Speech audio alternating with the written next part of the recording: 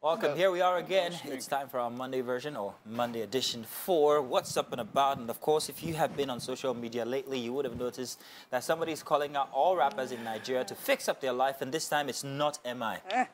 Remember, MI had that track, "You rappers should fix up your life." Yeah. But this time, he's going up against one of Nigeria's biggest exports when it comes to music. In fact, I dare say he is the biggest next to Burna Boy. Wizkid put out a tweet or a comment on social media. You say next to Burna Boy? Yeah, I think they're both on a par, actually, Wizkid and Burna Boy. His comment was something, it was disparaging to Nigerian rappers, telling them that they're all rubbish, basically. And it was kind of like very, I was like, isn't this the same guy who just released an album that says, more love, less ego? So I don't know what's going on here. To be very honest, when I went through the whole jambalama going on. Avalanche of comments and reactions. First thing that came to my mind was Cynthia Morgan's prophecy. Sorry, that was the first thing that came to my mind. What did she prophesy? What did she say that prophecy? Because I saw her touting herself as a prophet over the weekend as well. There's a lot that went on this weekend. She said that Wizkid should be careful of his mental health. But here's the thing, I do remember there was a time when Wizkid was trying. Yeah. This whole video started surfacing now, yeah? I think it all started from a personal opinion. Yeah. Somewhere, some interview somewhere about how, he thinks the genre is dead. It's dead, yes, exactly. And dead and boring. I think those were the words he boring, used. yes. Yeah. But so, two ways. I think in trying to refute what he said, they made it a very big deal. Because if I just said it and everybody just ignored it. I don't think it was something that could have been ignored, because that kind of like, you threw a lot of people under the bus there, especially some people who are very relevant in the rap scene. Is he really throwing them? In Nigeria, so actually not as, big. Yes, as it should be. But the thing is, if he just said it and left it as different, he now said these are the only 3 rappers in Africa. Hamba. So that was after, that was not part of it. That was after some pushback. That was after the conflagration. Exactly. Oh, well, so he could have but been. He went I think he was responding to 1 or 2 people, like calling names. Yes. I know he was responding to comments and all that. Not trying to, hold anything for him. But I'm just saying that what would he do really to the rap genre? People that listen to rap will stop because Wizkid said so? No, of course not. Exactly. So I don't think so. If you say it is not where it's supposed to be, I mean. Recently, we've seen quite a lot of rappers come up. I mean, Black Bones is making the rounds and all of that. No, sorry. No, I'm sorry. I shouldn't have said that. You don't think he's there? I'm not a big fan, and I shouldn't have let my bias actually show. But I don't think that he's anything to be compared to any of the rappers before him. No doubt. Don't come for me, Black. But let me just say something, yeah?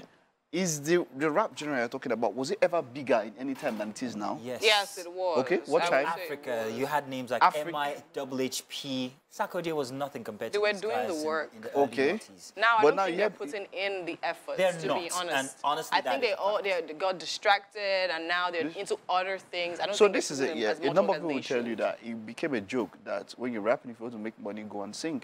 Yes. You have to understand that, look, no matter what happens, they have to pay bills. The number of them need to be commercial in some sort of way.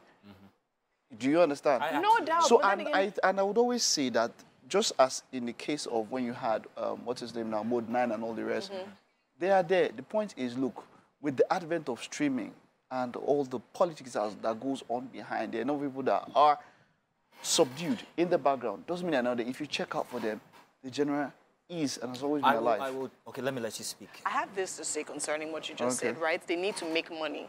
To be very honest, a few years back, songs like Thames Sings Now wasn't popular in this. Do you understand? Changed. It has changed, and I feel it's just you just have to keep on feeding and feeding and feeding. The demand is. Exactly. Apart from the demand as well, the more you harass or harangue people with certain things, they will adjust to it. Look at Cardi B is a rapper now.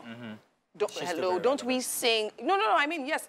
But then again, come on. We've had rappers, foreign rappers, after Cardi B, before all the time. I just feel if they kept the momentum at a certain point and kept on pushing it, they would definitely be better I don't think that's job. But I believe there's still rap fans. I was a rap fan growing up. When it started, it seemed like it was rap as a genre, not just Africa.